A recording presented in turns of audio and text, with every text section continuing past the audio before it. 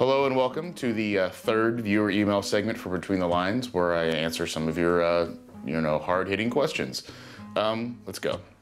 Some people ask, hey Craig, who are the people behind you on the wall over here? Well, I'll show you.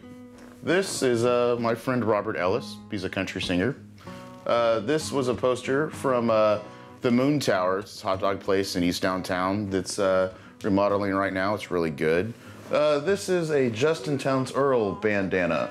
Okay, and this is Lemmy from Motorhead. You can't see his mole because it's covered up by his hand. And if you don't know who Lemmy or Motorhead is, I feel really bad for you. This is Rocky Moon and Bolt. Okay, here's one here. Craig, how do you decide what shirts you will wear on TV? Well, it's usually about what's gonna fit these bad boys correctly, and sometimes good friends like George Strait sort of, nudge me along to wear their, shirts. Here's the last one.